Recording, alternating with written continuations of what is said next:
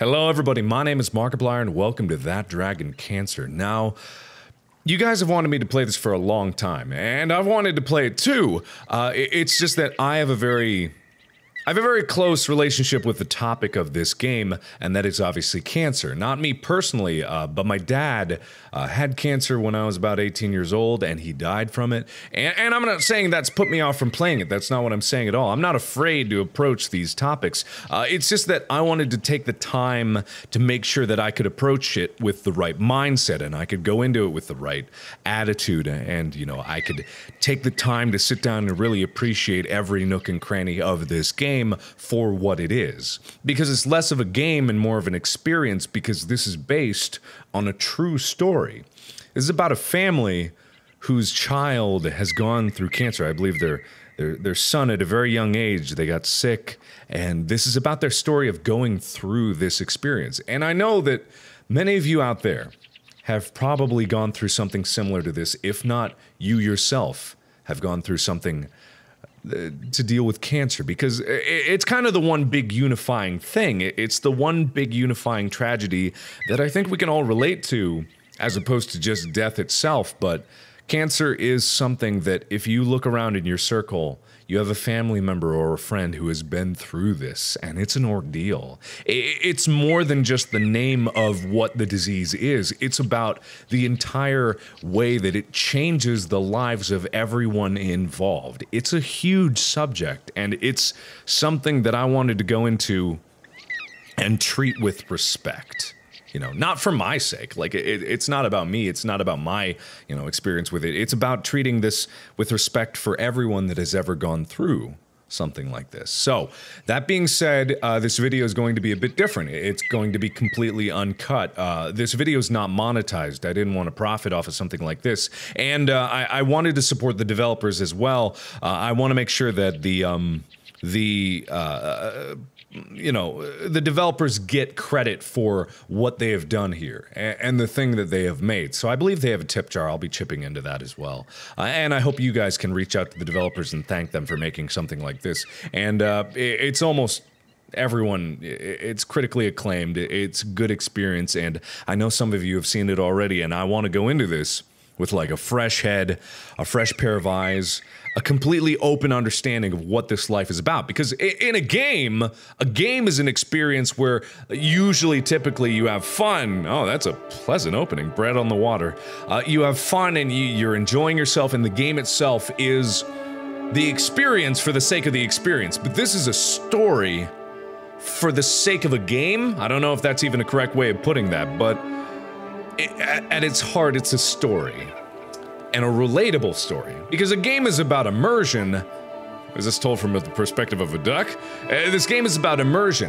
And just like any good story, you have to relate to the characters involved. And that means approaching it with the right mindset. So either way, I'll get into the game now. Oh, I am a duck. Why am I a duck? I'm assuming that's a family I can hear over there. Oh, meh. Yeah. Oh, and also you guys may have noticed, hello Bread, I'm gonna get you. You guys may have noticed that I'm not in Cincinnati. I was originally gonna be in Cincinnati to do a charity live stream this weekend, and I wanted to be able to do that, but unfortunately I didn't have enough time. It's the constant curse of my life. I don't have enough time because next week I'm going to San Diego for Comic-Con, and I just didn't have enough time. Oh, sorry, you just tried to eat nothing there. I didn't have enough time to go to Cincinnati and see my family and come back, which is something that I really wanted to do, and I wanted to make this weekend about charity. But thankfully, it already is, because Revel Mode is actually doing a charity with Crisis Text Line, and I'll put this all in the description below so you can find out more about it. And I wanted to also take an opportunity in this game to, you know, raise awareness for that as well. So all that's in the... So all that's in the description. I'll get to the game now. Well, Isaac, you gotta give him little pieces. He doesn't understand. Here you go, John. Here's a piece.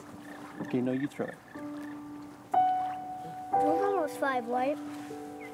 Yeah. What? But he can't talk. It's true. Yeah. You always can talk. Yeah, I know. Why can't Joel?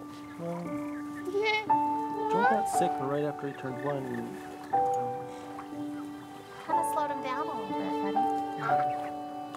He's just slower than most kids. I think eventually he'll catch up. You think Joel will read? Yeah, I think Joel will read eventually. Well, Isaac, of course. He's just delayed. Because, yeah. Yeah. You're supposed to be a boy, but he's a baby. He's a boy. Yep, he's a boy baby. That's just about right. You know, there's lots of things Joel isn't good at, but there's some things he is good at. What is he good at? Eating, laughing. Yeah. I'm good at making him laugh. You are good at making him laugh. How do you make him laugh? I fall down. Yeah. It's really funny when you fall down. He's good at doing what he loves. Yeah.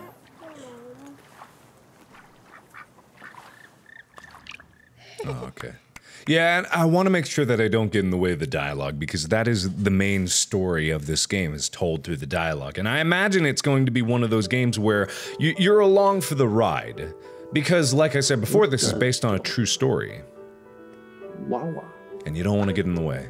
In cups, bathtubs, and the warm, wet tongues and the cool fur of dogs. Maybe this Of dogs. was a daily affection. And bye-byes. And blown kisses. And more. Oh, always more. This full list of words. So few. Oh, am I? Oh, so am I. Ooh, hey. So pressing W doesn't go forward. Hello?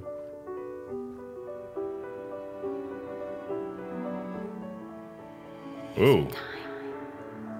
No, but very soon. Do you think they know? Can they sense it? None of them know. No one ever realizes how short the time is. What? Well, I'm not sure. That was interesting. I'm not sure what that was about. Did I do something wrong? And were they talking about us, the audience, or were they talking about people in their real lives? Yeah.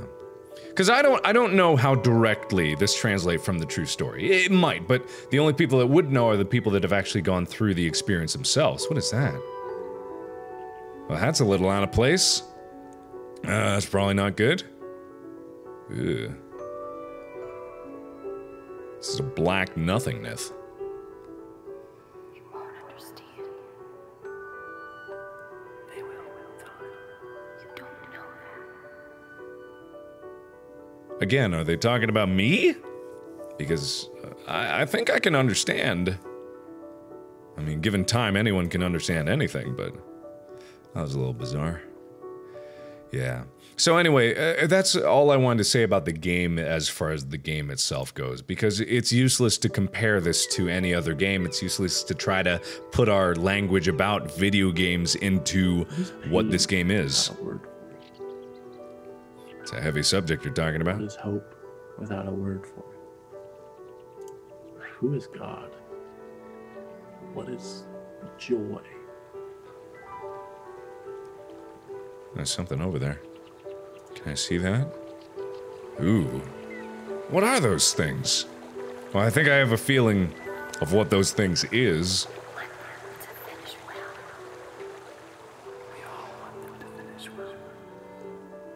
They won't stop. Man. I hope that becomes clearer later, because right now I'm a little confused. Yeah. Yeah, I'm pretty sure those brambles represent what cancer is.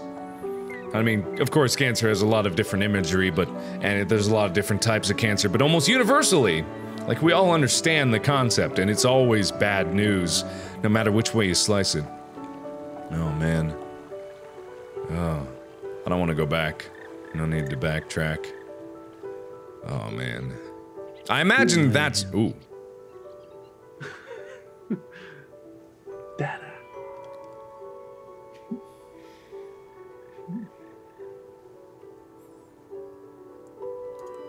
Huh.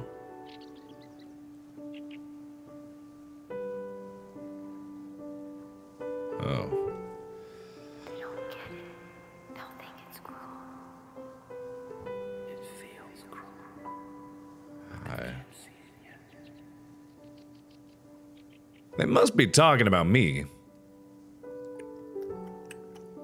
They must be. Maybe they're making fun of my keen sense of exploration. Huh. And this is what I meant when I said I wanted to take the utmost time with this. Because I've never seen this game before. I've purposefully avoided the majority of this game and like what it is and what it represents, and woo. That's a narrow path over there. And I'm going into this for completely the first time. Oh, by the way, I forgot to mention at the main menu it said continue game. I only loaded it up to make sure I knew how it worked first before I actually went into the game. So, oh man, there's a bunch of little Joels. Again, I imagine this is Joel, right? Oh. What do you think, Isaac? He's in a hospital, so they're taking care of him. And that's how he gets his food? His food goes through that too. Yeah. Yeah. You want to touch him? Yeah. There's Chico.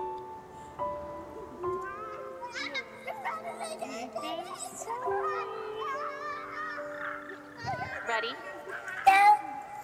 Set. Go.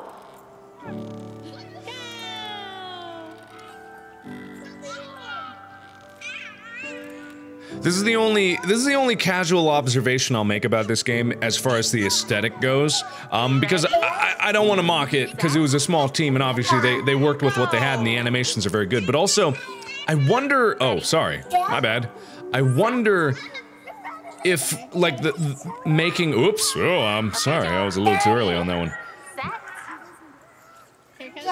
Go. Okay, there we go. But I really wonder if like the design of Joel is intentional, because he's a little disconcerting almost to have this faceless person, whereas the dad has glasses, beard, and facial features and all that stuff. So I wonder if that's intentional to make it a little offsetting, because I imagine the reason that, you know, Joel doesn't have hair is because he's gone through chemotherapy and, oh. How fast can you go? Because Joel's been through chemotherapy, and obviously, even children, they lose their hair when they, whoa. They lose their hair. And that's just, I don't know. Again, I don't want to make too many observations like that because it's not important. Or maybe it is important, but it's not important that I take note of it to point out to you guys of what it is, so let's keep moving forward.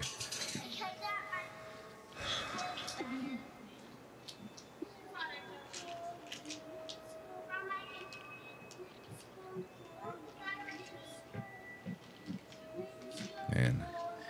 I don't want to, like, interject too often in this with my train of thought because I'm afraid I'll get all scatterbrained and then I'll be all over the place and I'll never actually finish a thought. Because, again, I will yield to the game telling its story. Am I supposed to? Oh! Oh, I thought, oh, wow. Where did Joel go? Oh, there's Joel. Oh, man. Man. Because, again, the story of this game takes precedence, but also I wanted to let you guys know about the things that I've been through in my life and my relation to these experiences, and I want to, like, show that unique perspective. Because I may have said at the beginning this is like a unifying experience, but also everyone, whoops, sorry, I'll be right back, Joel. I didn't mean to do that. I also wanted to, you know, show that just because one person has been through this doesn't mean that it's the same experience that many people have had, and other things that people have gone through don't often relate, you know, exactly. Am I not supposed to be here yet? Ooh. Wait. Oh. Hang on, wait. There was like some wind that drifted back and kind of went that way. I think it was just a minor bug in the game where, I don't know, I must have done things in the wrong order, no? Oh, come on. I think I've encountered a bug. Sorry, I said this was gonna be uncut, but I gotta get out of this real quick. Oop, there we go. Oh, whoa, hang on, I think I got something. Oh. Hey babe, just got done at the doctor. Now they think that maybe he's throwing up all the time because he has acid reflux. So they gave me a medication and we can give it to Joel, and they said we have to give it at least 3 full days. But that if he's still throwing up after that, then we can come back. And I mentioned the head tilt thing again, even though they keep saying not related, but you always have to mention that one weird outlying thing. So I told them how his head was tilted to the right, but they still say that that's probably not related at all. So I guess we'll just give this a try, and I don't know, I'll tell you more about it when you get home. Okay, yeah, I wasn't sure how I managed to get through. I still can't interact with Joel on the slide here. I would have liked to got through that, but I literally can't do anything else. I had to restart, and then even Joel on the merry-go-round I can't interact with anymore, so I'm hoping that this isn't a persistent bug that's gonna follow me through this, because I don't want anything to really get in the way of this experience. Oh no. Oh no. Oh, the music shifted too. I think we know what this is all about. Now, they said that Joel got sick when he was younger too. Like, when he was 1, did they say? So this is after that? Oh, man.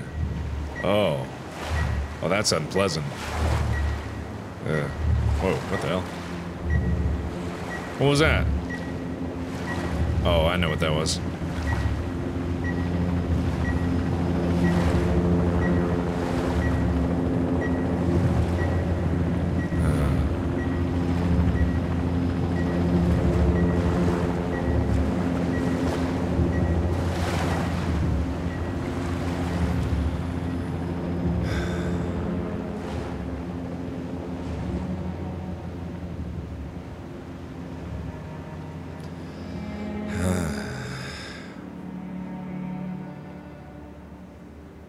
Well, now we know what the blackness represents.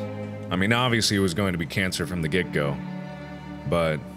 Fear is cancer's preservative. Cancer's embalming oil. And you, O accuser, are fear's oil salesman. You're a snake. A serpent. A dragon with snuffed out coal on his breath, molting, and talons broken from the struggle to free yourself of your own skin.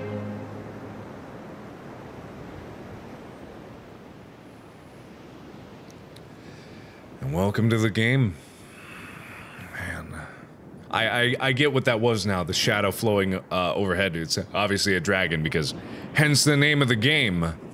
So now we really get to the heart of the matter. And again, I don't want to reiterate too many points, but I still cannot imagine what it's like to have to go through this if you're a parent seeing your child like this, because I'm not a parent. I can't even imagine what it's like to be a parent. I wouldn't make that assumption because I'm not even close to that point in my life, but still, I just can't imagine like the pain and like the bartering. Oh.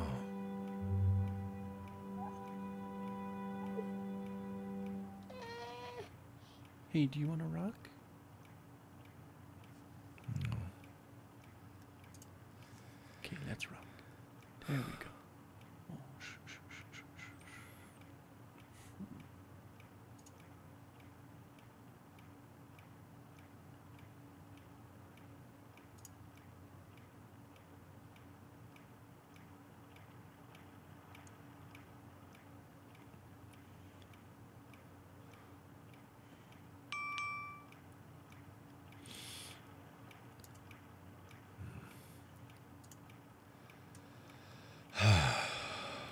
Hey babe, I was just thinking, do you ever think maybe Joel can hear better than he's supposed to be able to?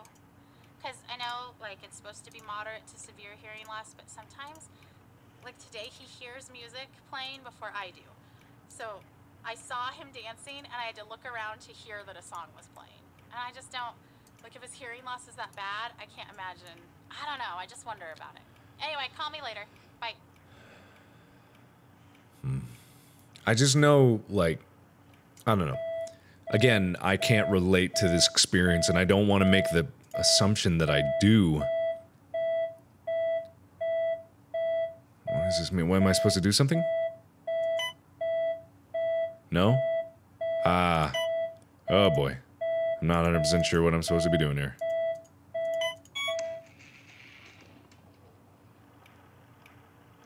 Apparently what I did was good, and I got it done.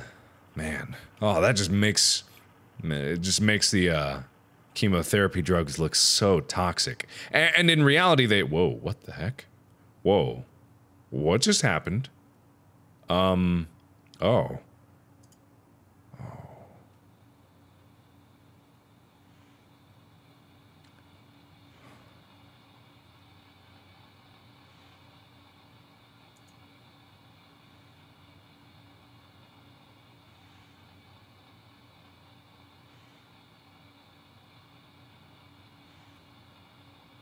Whoa. Hello. Hi. What? I am extremely confused. Are those growing bigger? Those are growing bigger, aren't they? Oh. Well, obviously they're just latex gloves as someone blew up, but that's more. Whoa. I'm a little weirded out. Again, I must have been onto something. Like, the visuals are in a certain style, and that certain style, it doesn't quite fall in the uncanny valley, but at the same time it also is a little unsettling, which is interesting.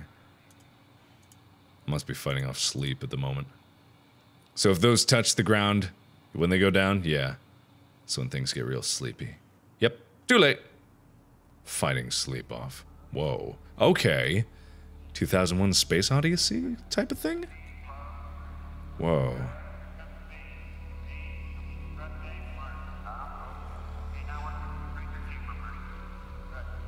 I can't move here. Oh. Bye, Joel. What are those things? Are those coming towards me? Am I? Oh, oh my gosh, I'm controlling this. Oh, I think I'm supposed to avoid those. Ooh, I don't know how. Oh, where are they coming in? Are they coming in high? Ooh, I can't exactly go any lower. Ooh, geez. Oh, gosh. Oh, I'm going to screw this up. I know I am. Oh, where do I go? Where do I go? Oh, I don't know where to go. Woo! Well, that looked closer than it actually was. Holy crap, I don't know where to go. Okay. Everything's fine. I didn't expect there to be actually...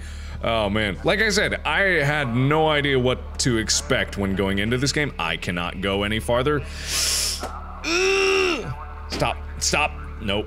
No. No. Okay, go left. Ah, that's not good. Okay, sorry. No. Sorry, the perspective is just very bizarre. I think I'm not near them. And for some reason, it's weird. Those objects are very hard to judge. Oh, crap. Judge distance on? So I'm doing my best, but oof, it's not going the best. Oh, stop it! Oh boy, this was a bad move. Oh, I went into bad territory. Oh no! I didn't expect I'd have to leave. Oh, I'm screwed. Ah. Oh no. Oh, hi. I don't think that was a thing that you could win, but then again, I did very poorly at that. I apologize. Hello.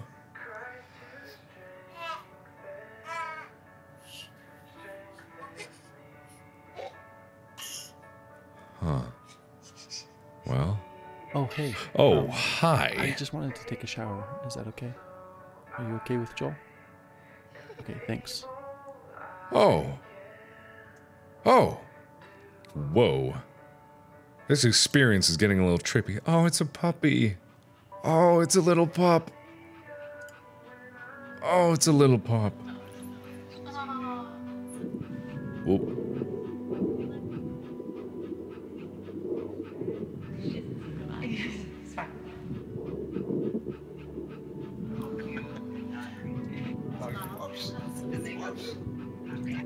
That's so weird.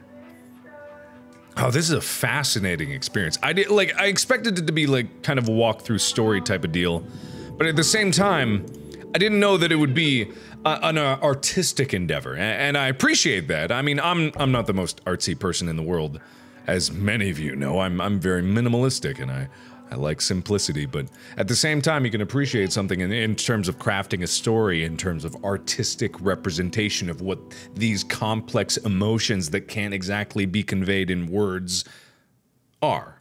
You know what I mean? Because human language is nice and all, but at the same time, language is, it's a translation of our base emotions, so, and our base thoughts, so. And what a lot of people, and I appreciate art, because a lot of people who don't like art sometimes don't understand, and you're more than allowed to just not like art. That's totally fine. I'm not about to go on an art rampage here, or judge you for liking certain types of art, or not liking certain types of art. But art, in my mind, is about emotion, and games being another form of art is about connecting that emotion. And most games, in terms of, like, emotion they want to convey, you know, excitement and fun and engagement, those complex emotions, but there are other emotions on an entire different spectrum, and crafting an experience that conveys those emotions is often far harder than getting the baser ones that we're all used to. And the ones that are even more complex to put into words. I actually don't know where I'm going here. I'm sorry, I got turned around quite a bit. Hello? Oh man. Oh no, was I supposed to be looking at all these? Oh no, I wasn't. Oh. Oh no. I meant to appreciate all that stuff. I still don't think, yeah. It's all click to navigate. I would love to be able to walk around individually, but apparently I cannot, so. Man, are these the real pictures from these guys? Whoops, come on now. Henry and Ella Oliver, untitled. Yeah. I don't know what these paintings represent. Oh, God, can you stop flipping around like that? Thank you. But anyway, enough of my artistic spiel. I'm not the person who is an expert on art or what art means and what that stuff means. All I'm saying is that this obviously has meaning to the people that go through these experiences. And it's just really hard to nail that down.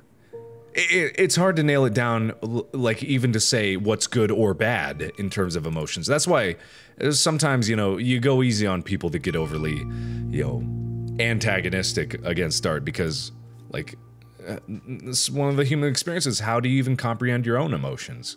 How do you comprehend the human experiences by yourself? There's no guide to it. You know, there's no right way or a wrong way. You simply are.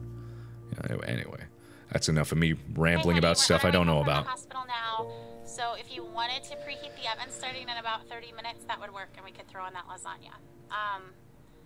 Do you know how they celebrate off-treatment day, like when kids are done with their treatments? I guess maybe you don't because you're not in the clinic as much as I am, but on someone's last day, they always bring them a cake and they sing Happy Off Therapy Day to you. Anyway, that happened today. I mean, it happens a lot, but today I cried.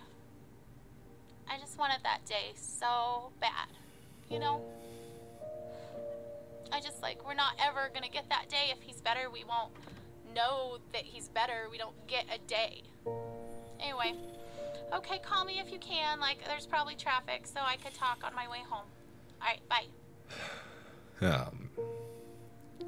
I wonder if these are the actual paintings in the hospital that they were in. Sorry, that got me choked up a little bit. I don't know why. Anyway. Whoa. What? Oh, okay. Oh, okay. I guess I'm supposed to avoid the giant fat chicken? Whoa, okay.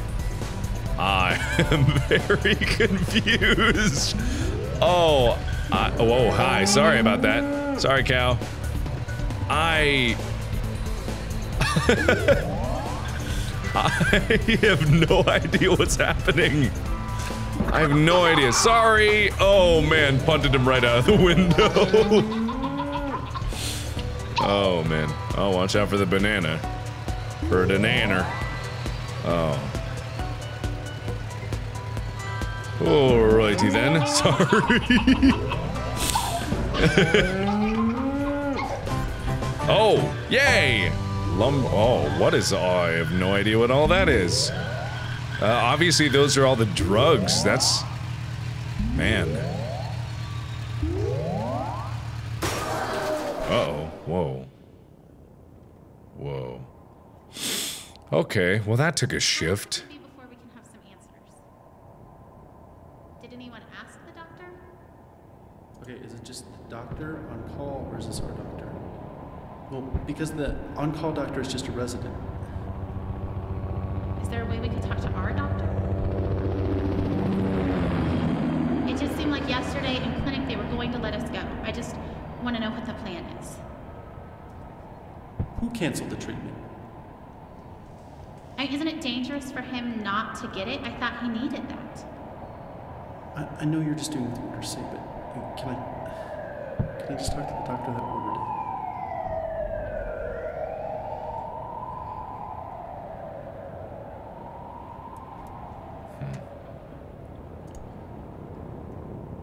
it? Man, I'm assuming that represents the ups and downs of going through this experience. Like there's not really a happy ending. It just like everything else in life, it's just a series of events, and they can be good or bad, and you make the most of it. Maybe this even too, like the shifting, every single step I take, it lights up and it doesn't light up. And it goes up and it goes down.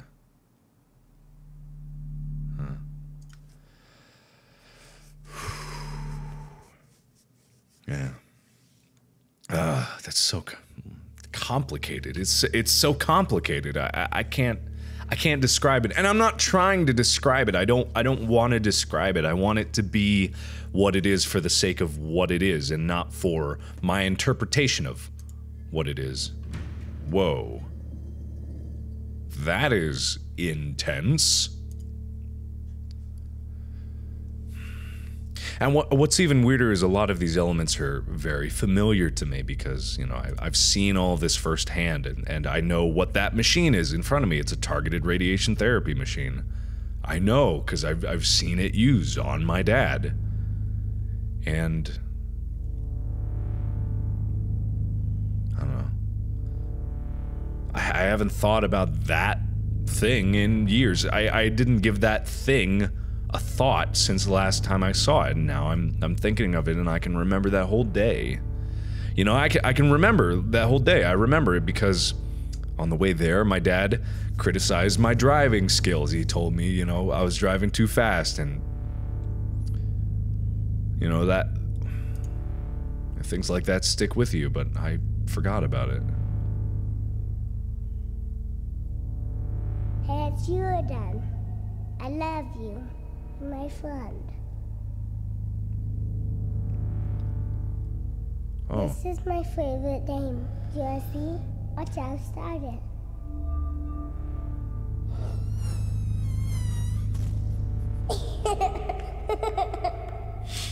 You touch it right here, then the big lion comes. Well, that doesn't sound good. I don't think I want to know about the big lion. Man. Alright. You know a scary lion? It's so loud. Oh, how loud? Roar just like him. Yeah, hear me roar? Go for it. Why? That was a pretty scary Don't roar. be afraid. You might want to cover your ears. Okay, I'm on it. Oh, he's getting ready. Wow. Did he just roar the universe into existence? That's really impressive. Is that a little... Here comes the animals. Pterosaurs is my favorite. I didn't understand any of those words. What did you say?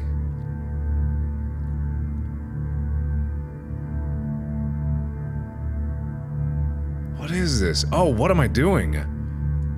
What am I... Oh. Oh, these are the constellations. Oh, okay. That's the horse. This is, a giraffe, apparently. And this is, the lion? Nope, that's another Poochie. Oh, he was on the ram. Okay, so I guess I just gotta get all these constellations properly engaged. Oh, okay. I think he's got a ride on all of them. Go for the giraffe. It's obviously better. Well, probably not better than the dog. I don't know if the giraffe can do backflips, but I'm gonna try my best here. How about go for, yeah, there you go. That would be my favorite. I think the horsey's gonna be next.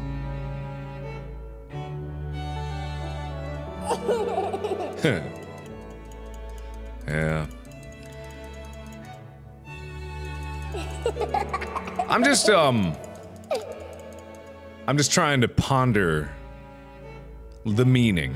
'Cause that's all I'm trying to do when I'm seeing this. I'm trying to open my mind to what the meaning of this is, and I'm not entirely sure what the meaning behind this scene is, because I guarantee you that each scene in this game is a representation of the life of everyone that has gone through this, Joel included.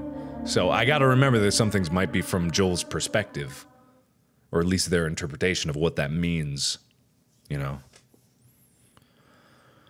Anyway.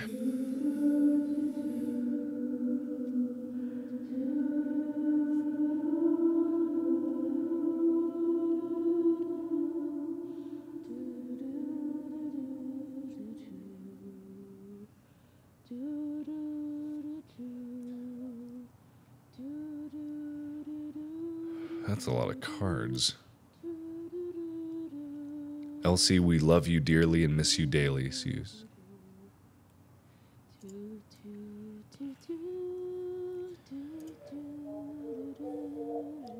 But have no fear, our story's just begun. Did I start at the wrong end? Let me start over here.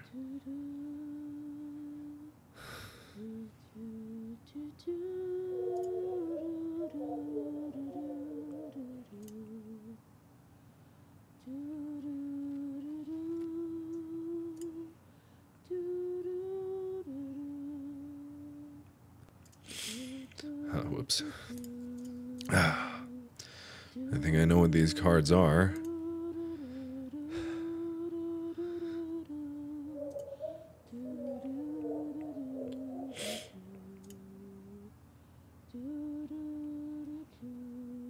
Four.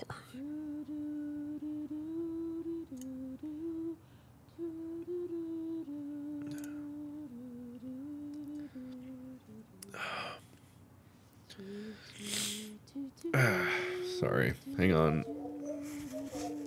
Sorry. Sorry.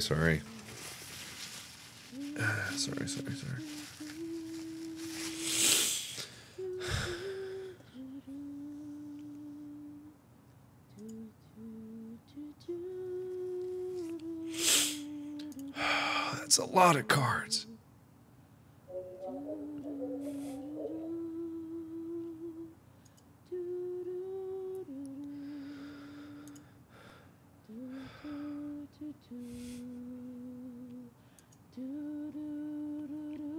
So many cards.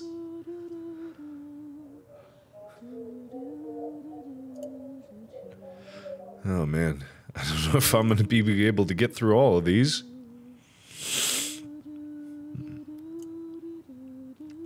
Oh man. Oh, I have to walk. Hang on. This terrible routine. Watching you, waiting for you to wake, hoping you will never remember these days of illness and treatment. One day, I'll bring you here, show you your tiny handprints on the wall, and you'll be annoyed that we all think of you as some big miracle. Cancer will be such a small part of all you could grow to be. You will tire of hearing about it. You won't want to see the cards and notes I saved. And I won't mind at all. I'll hold the memories of this hard day. You just leave it behind.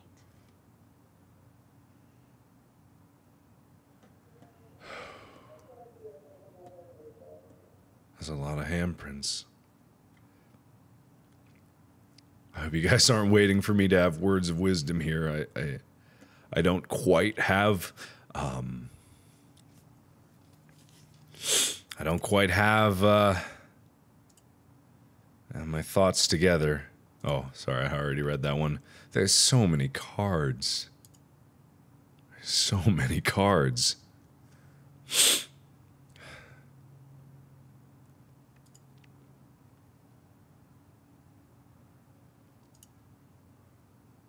Oh man, there's so many cards. I don't want to miss any.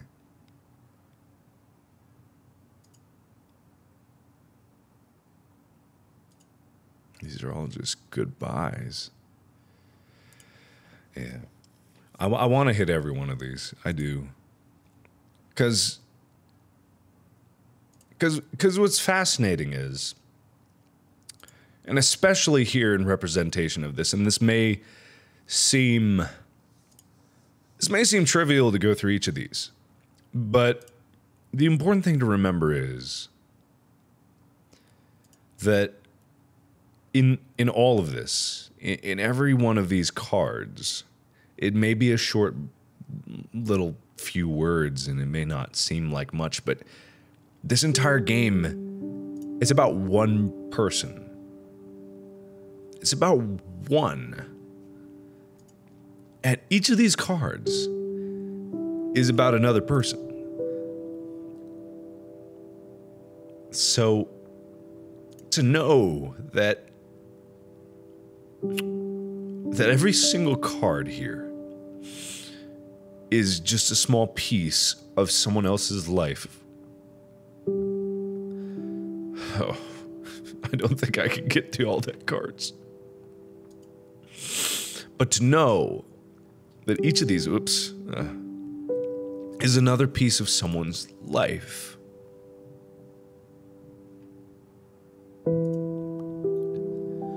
Yeah, it's important. It's important to know that every single person who's gone through something like this, they've had an experience much like this game and what this game is, and they've had an experience much like what the family of Joel has gone through. And that's just important to remember. And these small tokens, you know, and there's so many. Oh, there's so many. Oh, there's so many. How do you pick which ones? But that's something to hold true to other things. You know, because there are it's not all tragedy. There are some success stories with cancer, and it's getting better every year. And hopefully one day, you know, we'll be able to put, you know, this sort of thing behind us. Not that we'll ever be able to defeat death, or I don't think we will, you know, and I don't even know if that's a goal that everyone should have, but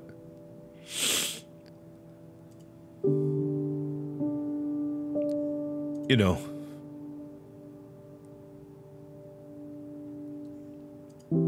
it's all about, you know, learning to see things in perspective for everyone involved, everyone who's been through something like this, everyone who has seen this. Anyway, I'm getting that rambly part again, but I hope I made my point. And I think this is a good card to end on. There's so many.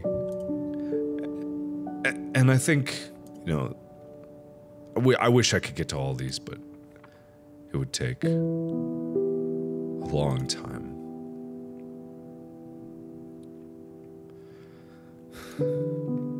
Oh, I feel guilty turning my back on some of these.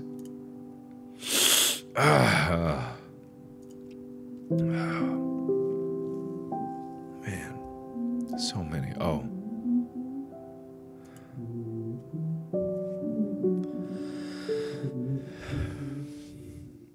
And admittedly, like, you know. Yeah, that was an important thought anyway. It's all right. Oh, are you pointing where I should be looking? Thanks, Joel. Oh, okay. Oh. Okay. All right. How about the cow? No? Ah, there we go. Farmer Bill plays building blocks with the cows. Why? Farmer Bill plays fetch with the pigs.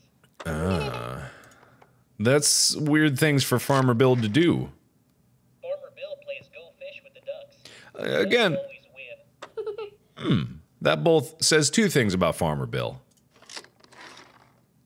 The horse can type 70 words a minute. Huh. Interesting. The horse has invented a new scripting language called Equiscript. Ooh, fancy. The horse seems the most interesting. Chess with the horse. The horse always wins. Yeah, that horse.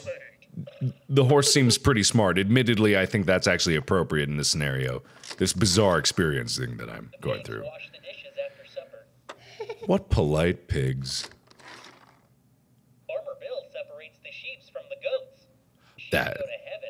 Goats go to town. Okay. This is a weird toy. Sorry, guys. It's not good. Well, that was the name of the chapter. Oh, wow. What is this?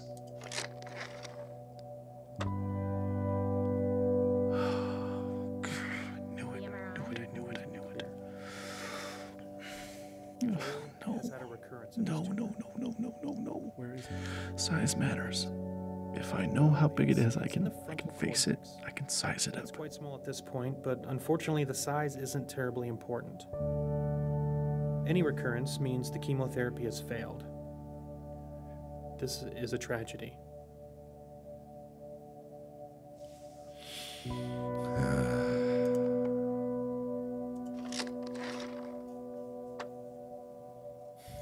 I guess I have imagined it. With an ATRT, I've imagined it a recurrence of lot, any but not kind, like this. It is fatal. It's different. It's only I a thought matter I of would time sob before it spreads to uncontrollably several locations. or puke just right on the floor. We've already thrown all the I chemotherapy. thought I'd shake or wail or We something. can't continue to give him chemotherapy. guess that we this know is he's resistant shock. to. Tragedy, he said. That's right. That's the perfect word for this. It's a tragedy. I wonder if he says that every time. He's crying a little. I love him for that. He's not callous, he's genuinely sad. She is too. So there just aren't any treatment options that are curative. Oh man. And that's the fascinating thing. Like there's no right way to respond to it. Everyone responds to terrible news differently. Like I remember the first time that I heard that my dad had cancer.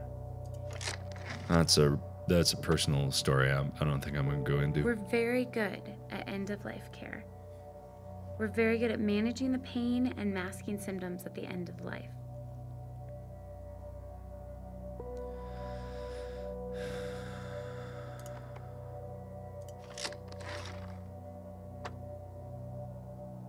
Okay, I said fatal. Given you a lot to think about I already said today. not curative. Going to have to have you come Have back I said Monday the word and death talk yet? about palliative treatment. I can tell they understand, though. A whole new vocabulary. All the rules are different now. I think it's really sinking in. Oh, she's crying. We should wrap this We'll up do a soon. lumbar puncture All the and talk details to can our wait. radiation oncologist to decide whether we could do some radiation or just chemotherapy. What would the radiation do? Well, the radiation could probably kill the tumor we see now, which would prevent it from causing any symptoms. But it would not keep more tumors from developing, because we know if it spread here, it would spread other places too.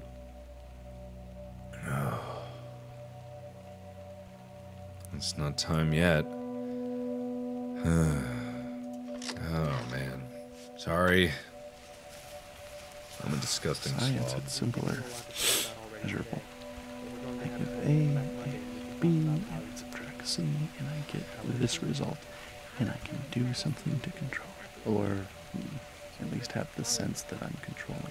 But now all we have left is a miracle. And miracles are We'll do a lumbar puncture fickle. and talk to our radiation oncologist. They don't always come, and we don't always know why. What if Joel's miracle doesn't come? Well, the radiation could probably kill the tumor we see I now. hope he We lives. could prevent it from I've always hoped. Now I can't do anything but hope. Oh, radiation. At least we can do something. Hope doesn't require signing papers or driving to hospitals or holding Joel in my lap. Hope is for something someone else has to do for us. And when doctors can't, invisible Jesus must. We're so sorry.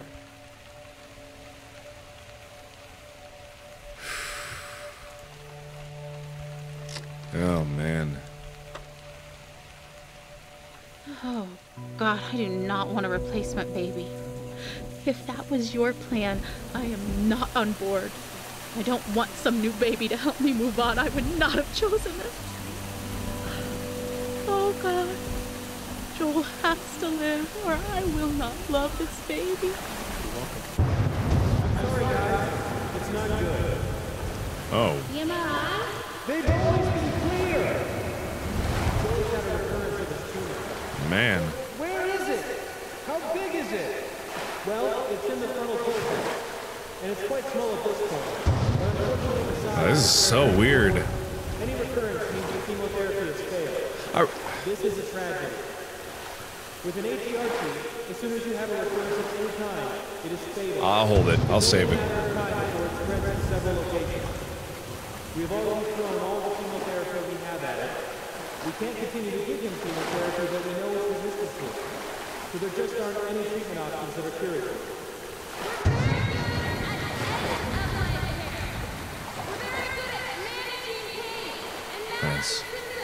That's so weird.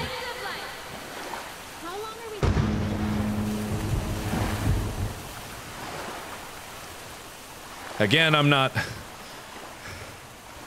the best to interpret what other people feel in certain circumstances. But I wonder if this is their interpretation of Joel's perspective on all this. Because a lot of this game has been about perspective and seeing things from other perspectives and understanding that each person responds differently and they respond in a variety of ways and where they— whoa, what am I looking at? Whoa, what? I think I ran in— oh, never mind. Anyway, it's just like people respond in different ways, and just because someone responds one way initially doesn't mean that that's how they're gonna respond later, or that's what they really mean. I don't know. And it's another thing about talking about hope, talking about what hope there is and the hope you have in terms of situations like this, and what hope can do, you know? Because what can hope do? Hope can do nothing. Nothing except make people feel. Hope is just another thing that makes people feel something. Maybe hope is art, I don't know.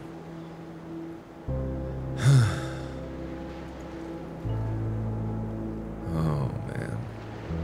Now I believe I'm the bird, I believe. Is there something else I'm supposed to see first? Nah. I have so many things stirring around in my spirit that I have to write to settle myself and find God's wisdom in the midst of chaos. I'm scared I won't be strong enough to face the things we might have to face in the coming weeks and months. But then I remember how much grace God gave us to walk out everything we've already faced. I've never felt completely overwhelmed, and I've never felt alone. So no matter what comes next, and I truly cannot even begin to guess how this will go, I know we will be carried. I want to shout out, look what God is about to do. Watch how he delivers Joel.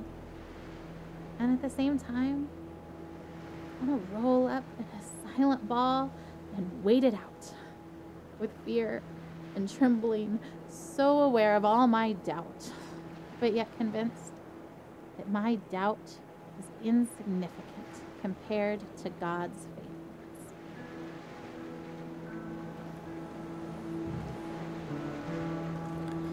Yeah. And some people turn to religion for times like this. I mean, that's just another thing that everyone deals in crises in their own way. Like, who's to judge? Who's to say one more than another? Cassie, you ready for bed? Joel, lay down. Okay. Should we do a song? Oh, sure. Okay, big boys, why don't you come in here and we'll sing the littles a lullaby. I'm tired. I know, it's bedtime. Ugh, okay. Elijah, lay down. Whoa. Where are you going? Joel, no. Whoa. Oh, that's the lighthouse. Huh. Man. And it's also bizarre. Like, once you find out that cancer is terminal, like... We've been through so much already. This is a new degree of tragedy, but it's not so much different from the struggle we've already been living. We pressed into God. We pressed into faith. We fought until we found peace. We stood in peace when our flesh wanted to strive more. We stood in peace when it started to feel like laziness or foolishness or both. We waited for God to direct us specifically in prayer because all the directions we had initiated had not panned out. We prayed for no nausea because that's what we felt in our spirits we were supposed to pray, even though we'd prayed it countless times before while Joel continued to vomit. We saw one small miracle and then another. We waited to pray specific things until we were given specific direction, and we saw bigger miracles. And yet, if you asked either of us if we were doing enough, trying hard enough, we would say no. Yeah. Anyway, to finish what I was saying and start another thought is... It's an interesting conundrum when you find out the cancer's fatal, because... You get that bombshell of knowledge, and then what do you do with it? You walk about your normal life until you eventually die. Like, that's a blunt way to say it, but that's literally the experience. Like, what do you do after you're told that you're gonna die? I've never faced this myself, but, you know, that's what happens. And then you have to continue on and find joy in whatever you can. Yeah.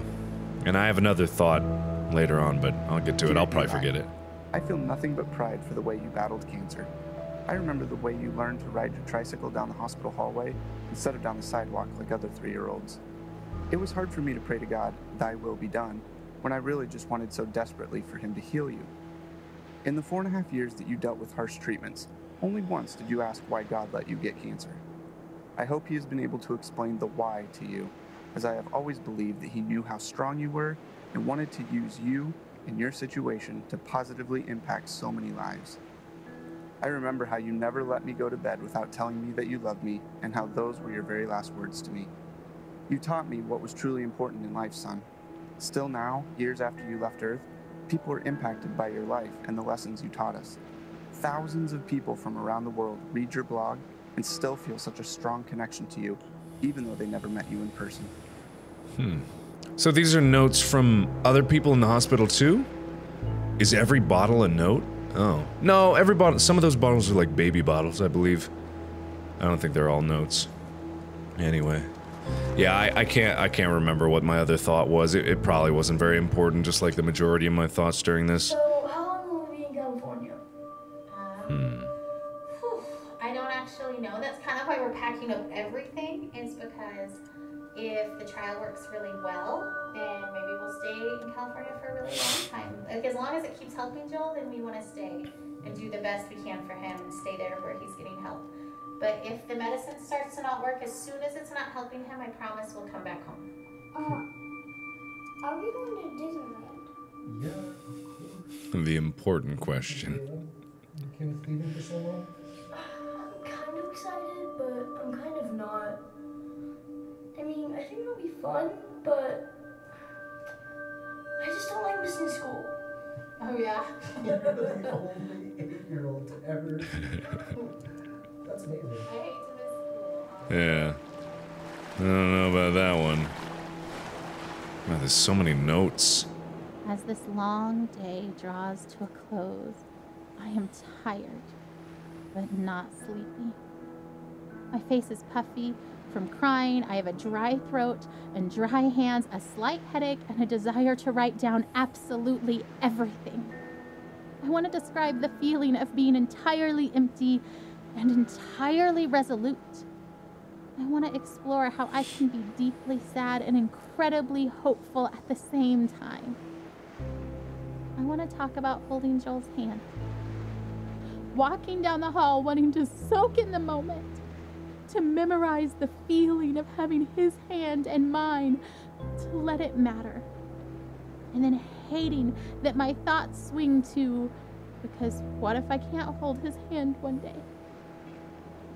And hating that thought, wishing I could just appreciate each second of Joel without that appreciation spilling into the pre-morning I refuse to do because I believe he will live. But instead of fighting the brief thoughts of mourning, choosing to fight instead that lie that says that those thoughts betray some doubt, some mistrust of God, when I know that those thoughts make me human. That God knows I am human. He doesn't make Joel's victory dependent on me never feeling unsure. Oh, man. I won't let myself hold anything back this time. I would rather feel disappointed and let God heal my heart than to feel like I did not push myself as far as I possibly could in faith for my son.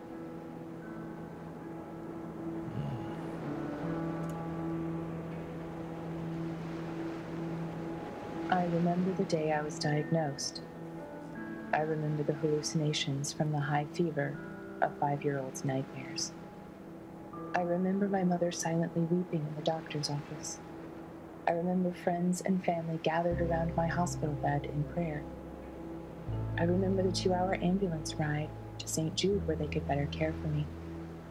I remember the 2.5 years of weekly chemo treatments, the numerous lumbar punctures and bone marrow aspirates.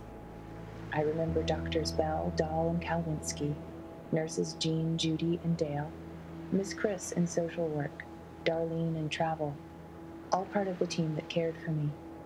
I am a walking memorial to their successes. I remember the other patients I'd see each time I went to the hospital for chemo. I remember when some stopped coming. I knew what that meant. I remember the years of summer camp for children with cancer, children like me. I remember their laughter and the midnight talks of fears and joys, normal kid stuff. Some less so. I remember when some stopped coming. I knew what that meant. But I remember them. I am, and other survivors are, memorials to those who lost their fights.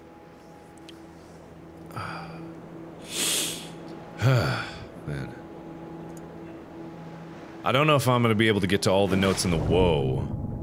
I didn't expect that. Man. Her expectation is so maddening sometimes. You know what she wrote on the eve of Joel's first surgery? The one back in January when we first found the tumor? I seriously feel like a kid on Christmas Eve. I'm pleading for God to spare his life, and I'm tempted to despair because self-inspection leads me to conclude I shouldn't expect much of anything. And yet my wife is expecting a surprise party from the Lord, replete with presents and supernatural miracles. I envy her.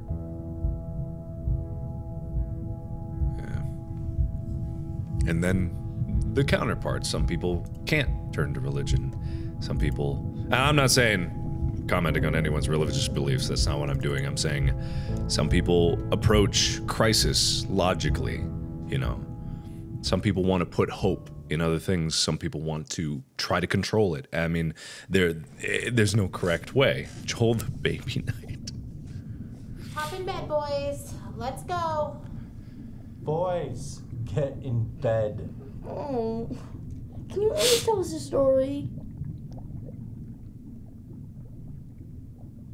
Okay. Sure. Oh. Okay. This is the story of a very brave knight. Oh. Hi. Yes. Joel the baby knight.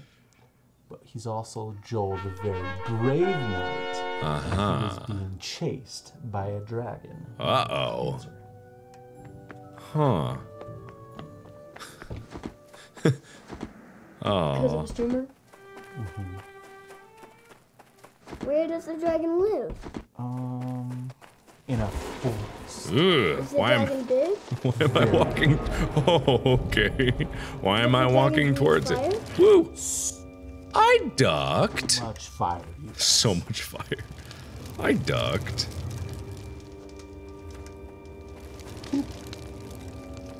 So, Joel has armor, like a sword and a shield and stuff? Ooh, or maybe a spear? Yeah, that sounds good. So, Whoa. So Whoops. Gray- Uh-oh. Well, I didn't know that was coming. Sir Joel, with his sword and his shield and his awesome spear and his super jumping ability, was being chased by a dragon named Cancer. What other superpowers does he He also has grace. have? That's not a superpower. It's the best superpower. Do you guys know what this means? Yeah, it's kind of like help. Yeah, it's kind of like hope. Like help. Yeah, close. Close enough. You did good. You know, and he's not the only one who's ever tried to fight this dragon. Some very brave knights have fought this dragon and lost. And some are able to drive the dragon off, and they can go home, and they can quit fighting for a while. And the kingdom is safe. Joel's been fighting this dragon for a long time, huh? A long time. But Joel found a nice empty cave where he could rest. And it seemed like the dragon couldn't find him. But just when he thought that the danger was past, the dragon found his hiding spot and came after him in the cave. Uh-oh. That dragon's going to kill Joel. Joel's going to lose. Why do you say that? Because Joel is just a baby. Baby can't kill dragons. Hey, you'll see about that. You're right. The baby can't kill a dragon. But that's the best part of this story. Ow. God fights for Joel. So he fights that dragon cancer right with Joel. And we know that God can win even if Joel can't. That's grace. Huh. Here. Uh-oh. I think I'm in some sort of a sweet spot that I'm not gonna get much damage over here. Shibbity, shibbity. Whoa, Trixie. Trixie, are ya? Oh, ah, oh no. No, don't make me start over. Well, I almost had that. Mom, he died from cancer. Aw, I had that. Didn't you have grace? I had that. For Tim too. Tim fought so well. Oh, I don't think I could have won. So strong. God let him rest. It may have seemed like the dragon won because Tim died. We know that Tim's in heaven, and that he's with God, and that God is so proud of him. So maybe for Tim, getting to be done fighting was grace. Oh, I see. I can just crouch. Come at me, dragon. Whoa, that's not what I meant to do.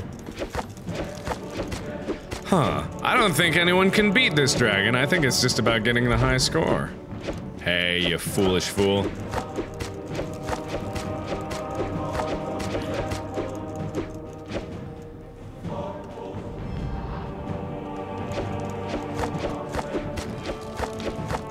Yeah, I don't think there's a way to win this, so I think the only way to progress is probably to lose. If I had to guess.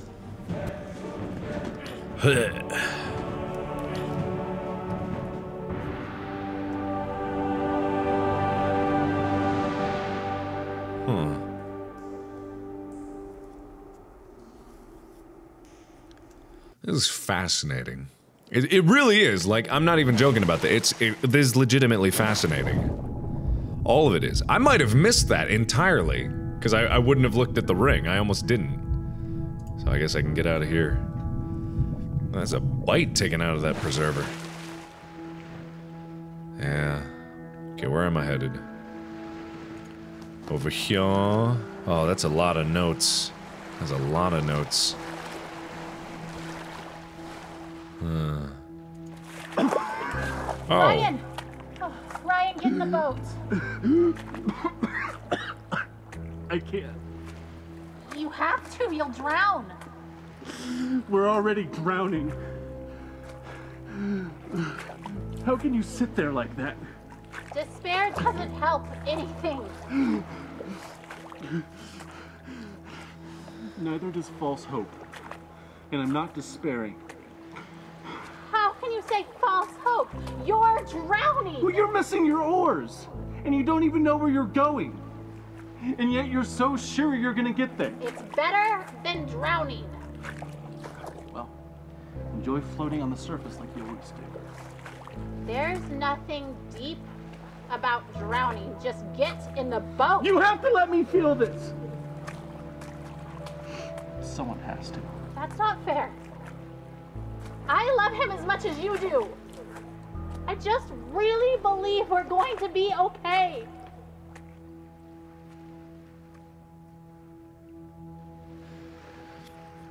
That was about the most direct symbolism that's been in this game. Do I go in this again? Whoop, no, that's not what I was doing. Well, alright then, I missed out on some things. Can I go back? I can't even go back. Can I go back? Oh no. Sorry about that, guys. I really thought I was going for the life preserver. My expectation looks like denial. But seeing Joel dying does not make me any less certain that he will be healed. In some ways, I feel more certain. Not because the same doubts don't come to me, but because I know that they will not be entertained much longer. Because this chapter is almost finished, and we will have an ending one way or the other. So the doubts and fears that make me reaffirm that even if I'm wrong, this is where I stand, become less and less powerful. Looks like I can't get back either. Oh, maybe? Okay, good. Sorry about that. I was just very worried that I wasn't going to be able to go over here. Now, what I'm going to do here is I'm only going to get the note that is, I believe, related to the story, which is this one. I'm reminded that having faith does not mean denying what is happening to Joel. Faith means knowing exactly what is happening and also knowing that God has a truth that trumps every other fact. And let me try this red one here. We miscarry at week 12. Sad, sad. But surely the next one will go better. It does. We relax after week 12. The belly grows. We take pictures. Alex talks and plays music to the little one inside. I walk on the frozen North Sea. Skip the sauna. No risk to this one. Week 29, a sonogram bonus. Twins! We float on air. We brainstorm names. Week 31, we crash. Too soon. Too soon. They whimper, open eyes, look into ours. Off to the incubators. We drag ourselves home, cry, hope, pray.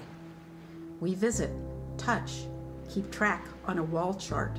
Stefan's heart beats strong. He grasps a finger. Then he fades. His brain bruised from breech birth. Day 5, he dies. We grieve, but pray for Nicholas. He gains weight. His heart is strong. Then he too fades. His intestinal tract necrotic, falling apart.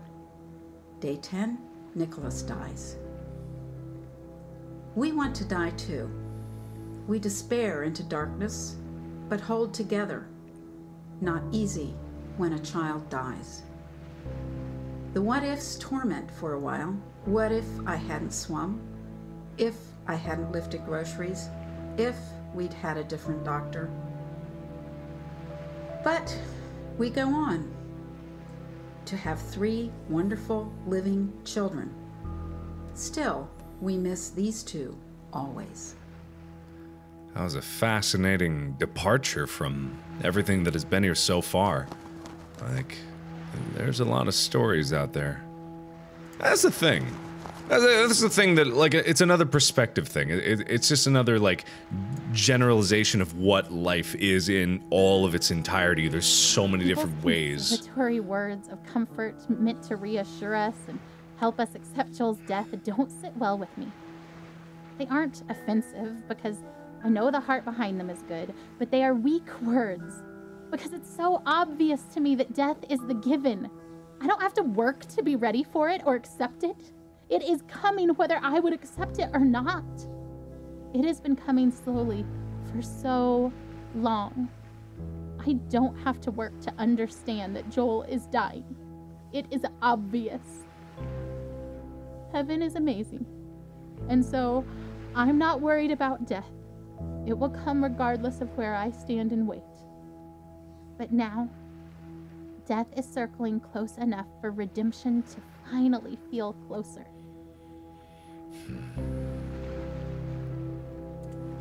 See, I'm wondering if, because like I said, there's multiple ways to face something. And like, I don't know if the way she's going about it is a good way for it, always clinging on to hope while also realizing the impossibility of this, like the challenge that she faces, or, you know. This is the part of the story where a daring rescue can thwart Death's intentions just in time, perhaps when it looks like it's already too late. I want to watch for that. I don't need to focus my eyes on Death, studying it in its slow progression. Its course is already clear. But there is a glory that is coming, and its journey to us is wild and quick and frightening, and I want to be watching for that glory. I want to stand trembling in awe before God and His power. Not sure that this thing that we've asked for is something we can quite manage, but trying anyway. Death is the given. But the life that is possible now for Joel, the miracle that could come now that death is so close, is something worth pursuing, worth risking everything to see with my own eyes. Yeah, because it's an interesting perspective to see it from, like, an outsider looking at what she's experiencing, and she is so sure that this is the right action, and who am I to say that it's not? Like I said, everyone deals with it in their own way, but also at the same time, clinging so hard to hope can make you blind to everything else, and also the people around you. And I'm not here to say one's wrong or the other. Like, I definitely want to emphasize that idea, that who knows? But at the same time, like, she's so sure of her faith and what she's feeling in there, while at the same time, the father here is drowning, and maybe he needs help, you know? Maybe he needs help, and her constant assurances at the same time not helping him.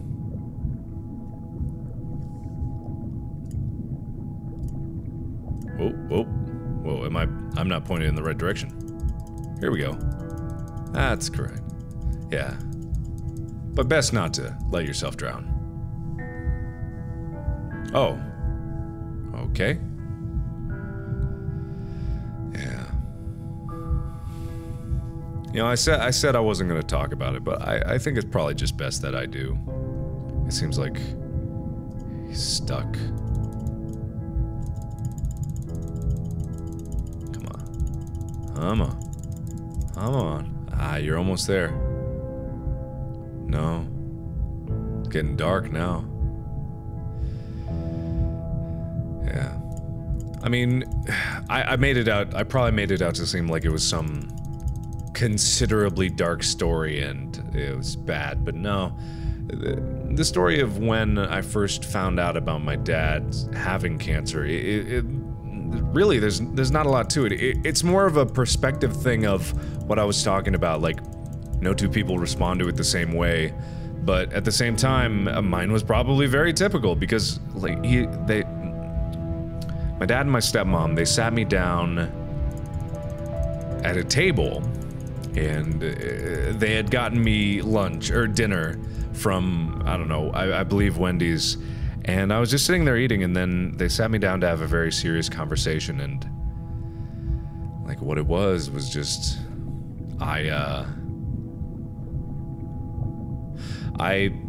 they told me the news, and at first, like, it didn't even register. You know, it didn't. It was like, oh, okay. They might as well have told me the weather, you know. It was one of those things. And I remember just sitting there, and it wasn't even like a conscious thing. It wasn't even like I processed it. It wasn't even like I calculated it. It wasn't like I thought about it at all. Like, what they said to me went in, I went, okay. And then I sat there for a few minutes, and then all of a sudden, I wasn't thinking, I wasn't feeling anything. All of a sudden, like, the full weight of it just hit me. It wasn't something that I actually comprehended. It was just the fact that, like, the weight of what that meant hit me, and I just started crying, like, harder than I've ever cried. Just suddenly, I couldn't stop, and it was so weird because just the news. And like, this is just, like, I'm just saying this because, you know, I wanted to get this out in the open. There's nothing special to this story. It's a story that a lot of people have heard before, and obviously it doesn't, like, I'm not going through as much pain as my dad was, probably, or definitely. It's just, I don't know. It's a perspective thing, and I know what this wants me to do. I was just pausing there so I could tell that story, and I don't know. Yeah. For some reason, I wanted him to swim downwards. Because this is what I meant when I said I wanted to take the appropriate time playing this game, because I knew it was going to take me back to a lot of things and to a lot of places and a lot of journeys. Sunset looks pretty from here. The orange glow cast on the wall. Better than the muted colors of this hospital. I wonder why they choose blues and greens. They, the ones who choose the colors that heal. Green for life. Blue. For comfort. Purple stripes to hide the stains. This chair is too small and sticks to my skin. I hate vinyl. Well, better get up then.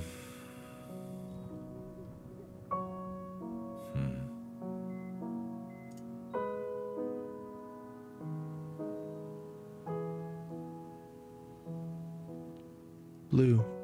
Purple. The ocean, maybe? No. I don't know. The ocean.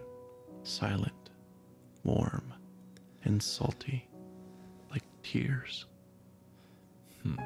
These are a lot of jumps to make. He won't stop crying. I don't blame him. He feels miserable. I hate that we're here. I hate that he's sick. I just want him to feel better.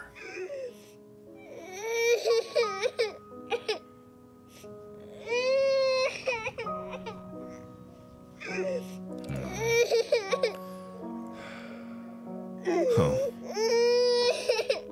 Alright then.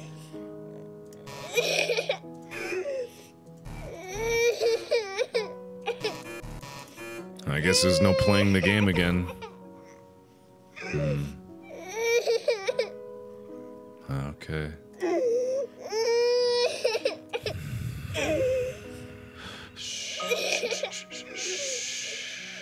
It's okay, Jolie. Shh.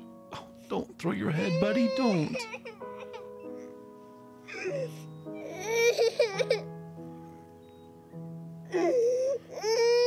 Here we go.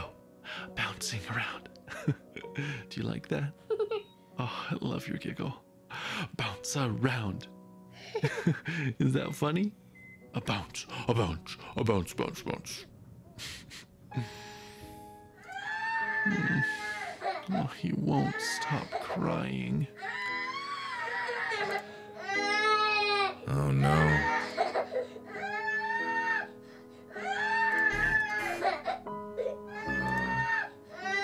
Hungry. I wonder if he's hungry.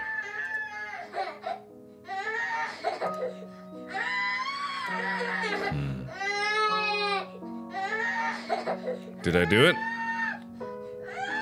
Oh, food. That was quick. Wow. Back to the vinyl.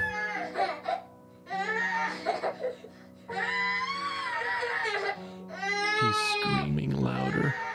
Buddy, don't you want juice? He hits the box. I don't catch it.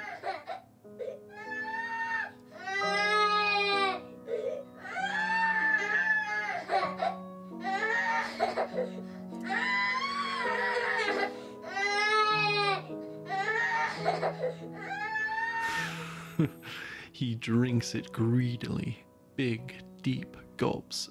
Okay, Jolie, that's enough. Breathe, kiddo. And he does. And I wipe his face of snot, and tears, and juice. And then he vomits, and I catch it. I always catch it.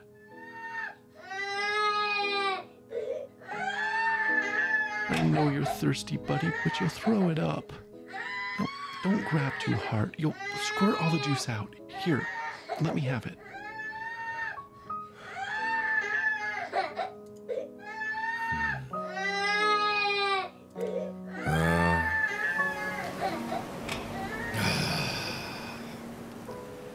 I mean, this room. I didn't used to.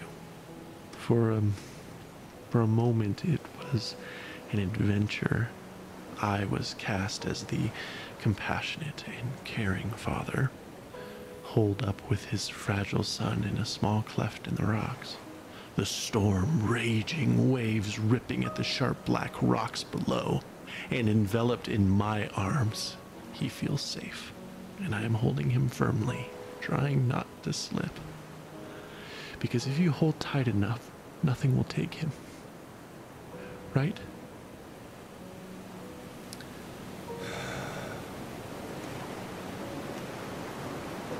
Oh man. Cause that's another thing about the battle with cancer. Like, that is another thing. It's not just one day, it's not an event, it's not the start or the end of it. There's weeks, months, and years involved with it. There's an entire timeline of just living with this weight. So late, Joel. Lay down. I can't hold you. I can't make you feel better.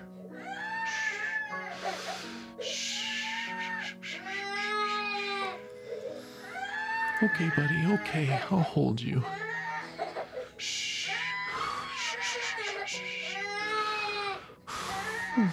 Oh, Joel Bug, you look so miserable. No! Don't hit your head on the bars, Joel. Joel!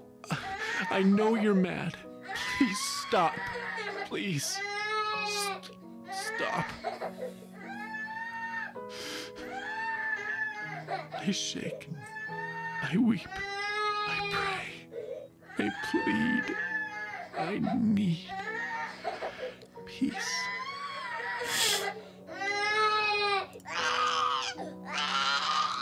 I am empty. You are. I don't know all that you are. You are there. I want you here. I want you to call my son. I cannot. And you've brought us this far. He's still here, not dead, not there, with you. God, I want him here with me. Please.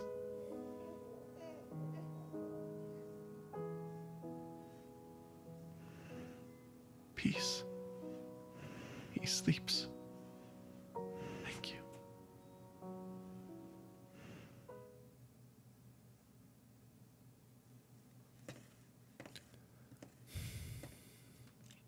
I mean, yeah, that's the thing. It's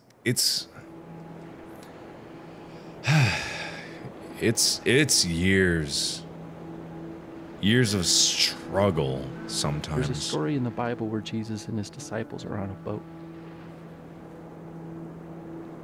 And a furious storm hits the sea, and everyone thinks they're gonna die.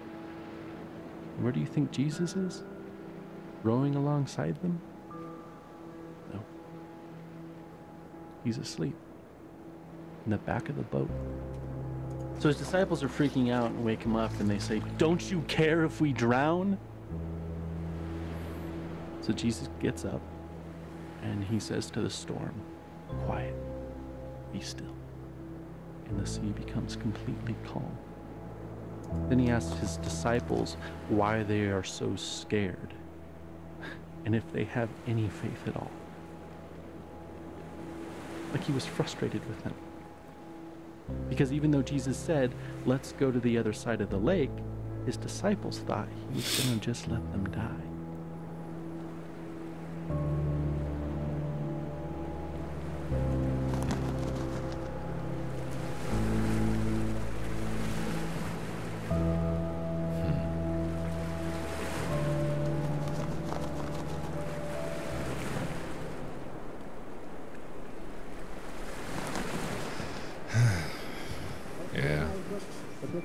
Oh, we're in Nevada. We're in Nevada. We're in Nevada. We're in California.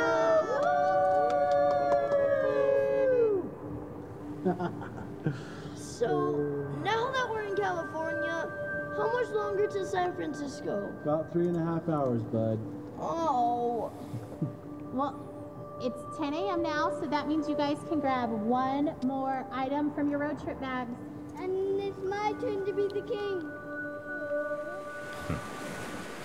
I'm assuming they went to California to try to pursue another form of treatment, which is, you know, when you're told that, you know, there's nothing else to be done, you know, parents aren't going to take that. Like, you always pursue something like that. Because when... Everyone does eventually, I suppose.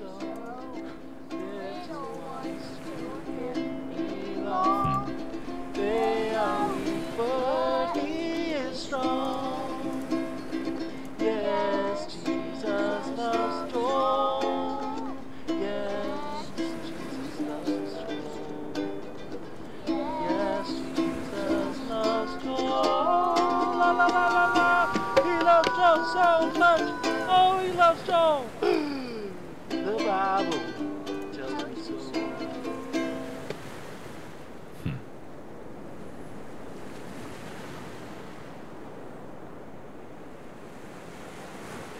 But more than that, if he does die, will Jesus even care? Will he weep for him as he did for Lazarus? Will he weep for me?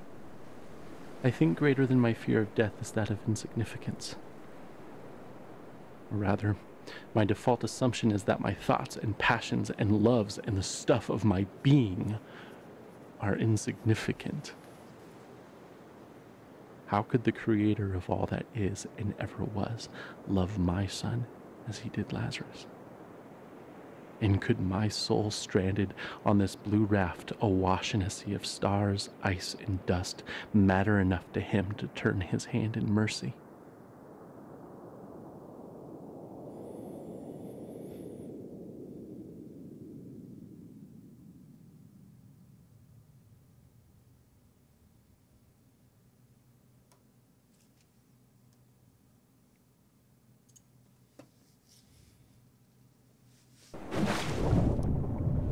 Even while Jesus wept for Lazarus.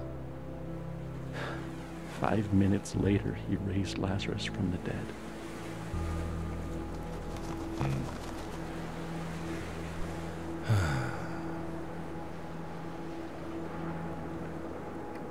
I'll wrap up my thoughts at the end of this. I have a funny feeling it's getting closer to maybe not the end of the game, but the end of this section in the game. I'm not sure. I mean, I have a lot of thoughts on this because of my personal experience through it, but that doesn't mean that I know the right answers. I'm sorry. I should have known we'd both end up in the same place. We always do. It just scares me every time. I just really believe he'll be healed. I know you believe too, just when you act like that, I get all unsure. I don't know that. What do you mean? I just hope that. I don't know.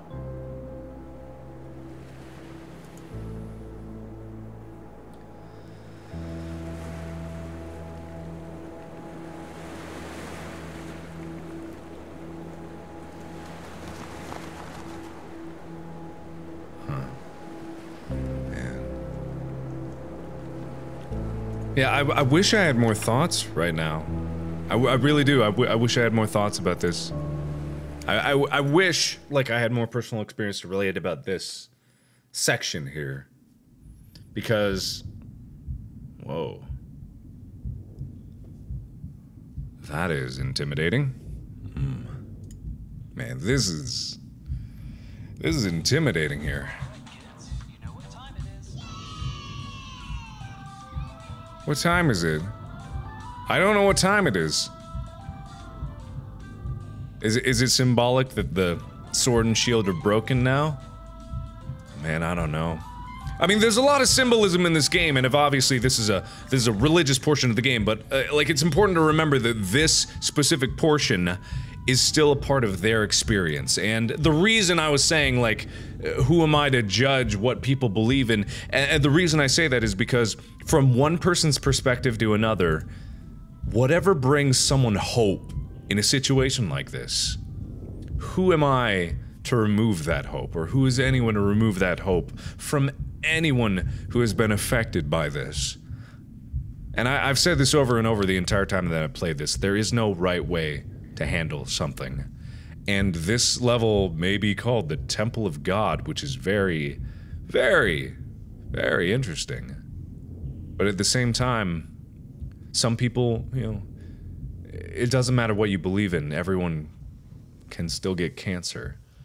And everyone needs to remember to be kind to one another in these experiences, because at the end of it all, you know, like, death is the great unifier in what we do, and what I remember from my experiences with it, you know, are,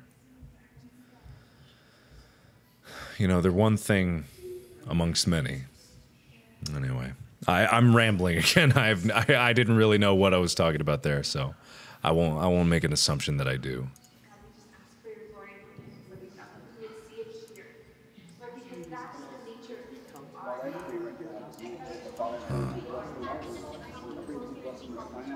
Oh.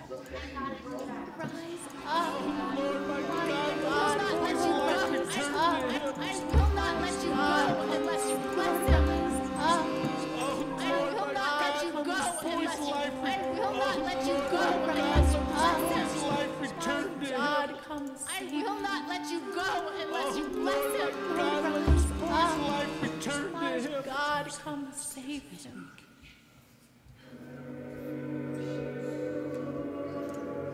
Oh. Man.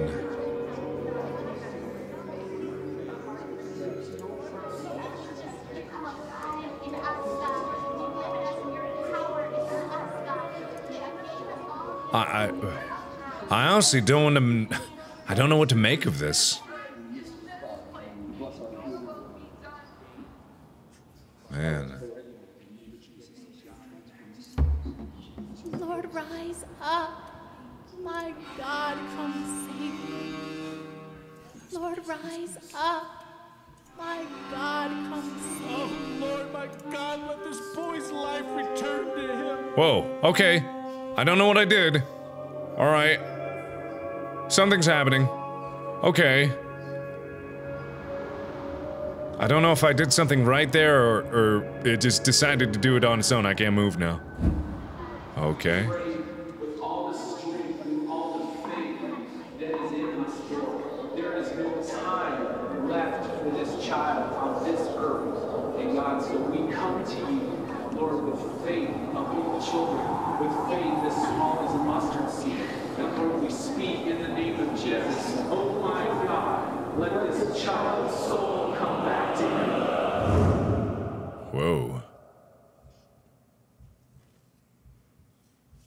supposed to? Oh. I don't know what I'm supposed to do. Oh.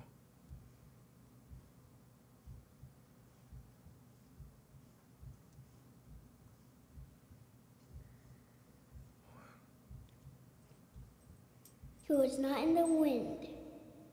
He was not in the earthquake. He was not in the fire. He was here in a gentle whisper.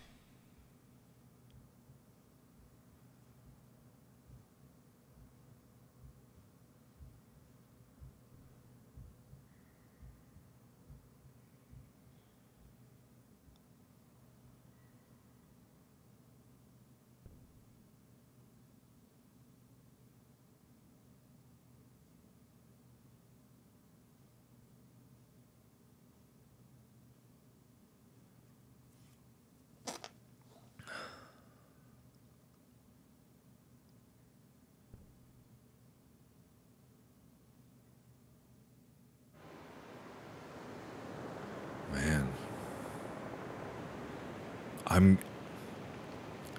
I'm guessing that was telling that Joel died? Possibly? I don't know. What's that?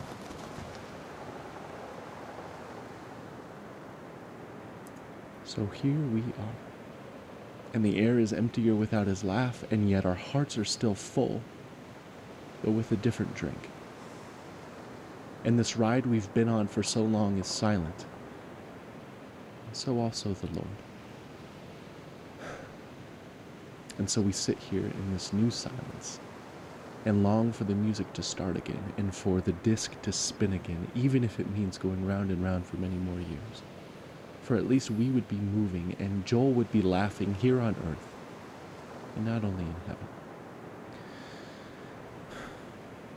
But in this space, I sense his silence is only because he is drawing his breath.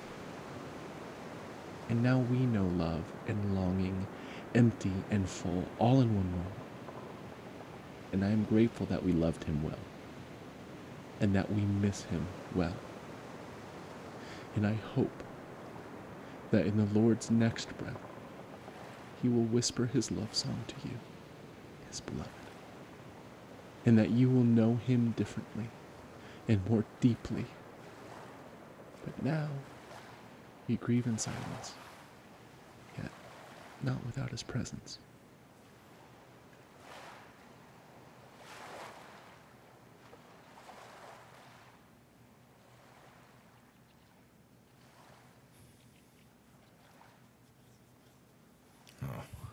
Man.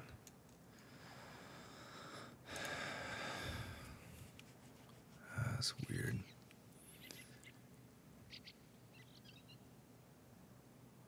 It's bizarre. You know, after all the struggle, after all the hope, after all the different ways of trying to rationalize what happens, you know, it is bizarre because afterwards, you know, I remember you. You made it too. I'm glad you're here. I love it here. I bet you have liked it too. wow, you got a lot of pancakes there. Look at all of these pancakes. Did you ever see pancakes like this? Nah. Think of me. Nah. This one is for me. A little one is for my dog. I always wanted a dog, and now I got one. I even got to name him Manju.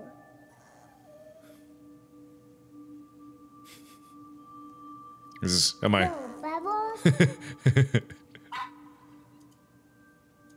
Yep, I got the bubbles. Catch a bubble. Ah. To buy them. I don't think Manju's gonna do much of anything. I love bubbles.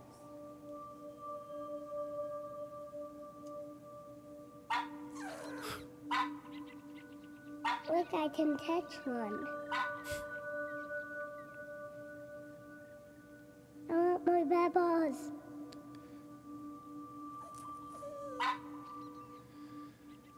I love a bubble. I think it was waiting for me to not blow so many bubbles. A little bit. Maybe. Come here, Andrew. Have another pancake. Have a whole pancake. Yeah.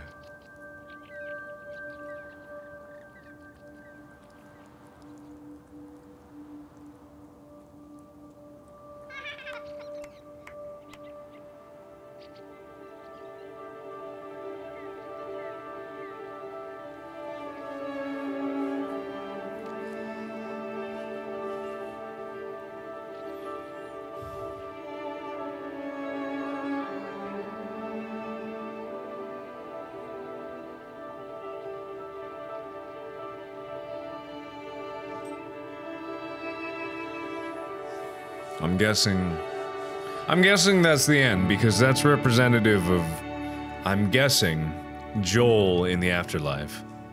And that's the end of the game. That was a really interesting experience. Joel Evan Green. I mean, it's so fascinating.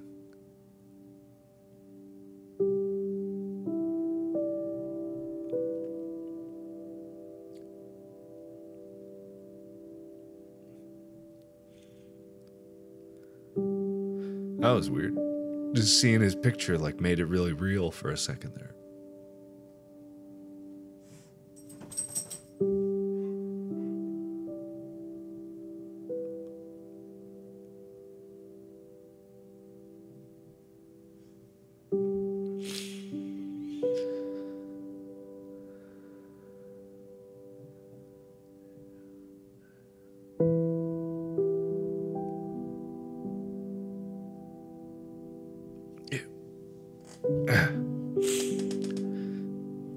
That was,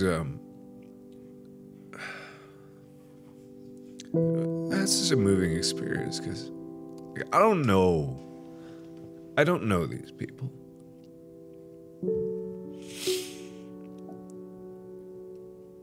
But I can, like, you know, I can see, like, what they've gone through. And that's the thing, you know, my dad died from cancer, and it's not the cancer that, you know, that I think about. You know, it's not the cancer itself that I, you know, look back on, because I don't want that to be the memories that I have of my dad. You know, and it's not even something anymore that, like, it's not like it keeps me awake at night. You know, I'm fine now, and I was fine, you know, not too much longer after my dad passed away. And that's the thing, it's the hardest times are the struggle during and the pain of seeing during. And hi, for the first time this whole gameplay, Chica came up to say hi. Chica normally records with me. She's just very quiet pup. And it's just, you know, it's not after that gets me sad. It's not before that gets me sad. I don't look back at all the memories that I had with my dad, and I don't get sad. You know, I may get teary-eyed because I look back fondly on the times that we had together, but it's, you know, it's the struggle that really tears me up, knowing that, you know, it's that sense of helplessness that really affects people. It's a sense of not being able to do anything when all you want in the world is to be able to do something. You know, and that's in the time of greatest need, when you wish that in all the world, the only thing that you could possibly want is to be able to help that person. Like, you would give anything.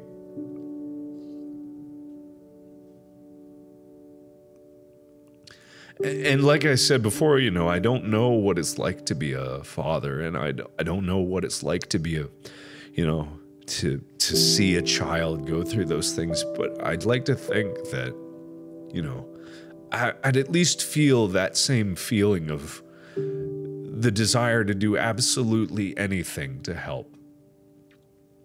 You know, you'd give anything. You'd give absolutely anything to be able to help. And it's this feeling that you can't. There's nothing you can do.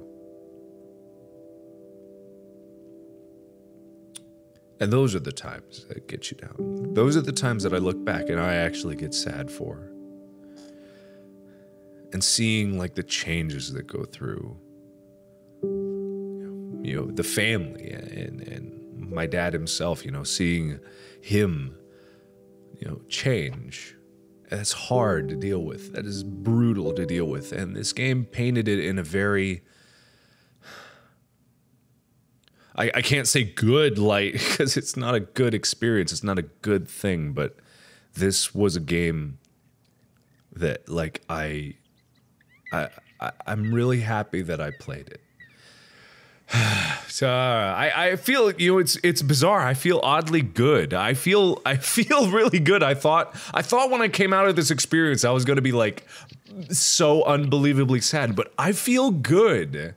Like, I remember, like, when I went through that journey, I had so many memories of the times that I was with my dad. And even through the struggle, even through the hard times, even through the worst of it, I remember my dad. And he's such a huge inspiration to me, and he's such a huge reason why I'm the person I am today. And he's such a huge reason why I push myself to try to be better every day. And it's amazing to see. And I feel good. It's really bizarre. I feel really good. Because I think the end of that game, the thing that it was trying to come across, and this whole game was like an experience of feelings. It was like a storybook of emotions of this family and what they went through. And at the end, it was supposed to be a feeling of peace. Like, not necessarily hope, but a feeling of peace. And that's, you know, take that for whatever way you want, whatever you will, but I don't know. Like, that connected with me. Like, I felt that peace because I'm at peace with, you know, my dad passing, and I'm at peace with who I am, and I'm at peace with the fact that he didn't get to see who I am now. And that's okay. Because I've been very fortunate, and a lot of people haven't. And thankfully, I haven't had to experience cancer personally. I haven't had to go through it, and I've had a tumor, but it wasn't cancerous. Like, I don't want anyone to get the wrong idea that I've been through chemotherapy or I've been through anything like that. I haven't. And, you know, it's just, I don't know. I don't feel sad. I really don't. And I just want to say thank you, everybody, so much for asking me to play this game and asking me to go through this. And I really hope that I gave it the attention that it deserved, because I wanted to make sure that I went into this with, like, eyes wide open and taking in absolutely everything from this. And I feel like this was an experience that needed to be made. Like, this game needed to be made. Not necessarily for any one specific person, but just in general, it needed, you know, it needs to exist. If only to tell this family's story. So anyway, that's about all I have to wrap up with this. I could tell more stories about my dad, but I'll save that for another day. I've said a lot throughout this video that I didn't think I was going to talk about, and, you know, just thank you everybody so much for listening. And also, you know, just closing stuff. I did mention at the beginning of this video, you know, there's information about the Crisis Text Line, which is the charity that we're doing. A lot of the people in Revel Mode are doing this next week, upcoming for a while. And, you know, that's another important element, because cancer is one thing, but there's so much more. Being human is hard. Being human is really, really hard. And there's so many things that need to be helped, and there's no time to be petty. There's no time to be, you know, hold grudges against people. I'm not talking about anything specifically. I'm just talking in general. Like, there's no time for it because you don't know how much time you have. You really don't, and you have to make the best of it while you can. So anyway, that's literally all I have. Check the description for more important information, and please support the developers of this game and give warm regards to the family who's a part of this. I believe it's the Green family. So anyway, I'll leave it with that. Thank you everybody so much for watching. Thank you for sticking with me through this way too long video. And thank you for everyone pushing me to play it, because I did want to play it, but I may have been putting it off a little bit because I didn't know if I wanted to go through it. But I really am glad that I played this game. I really am. So thank you everybody so much for watching. And as always, I will see you in the next video. Bye-bye.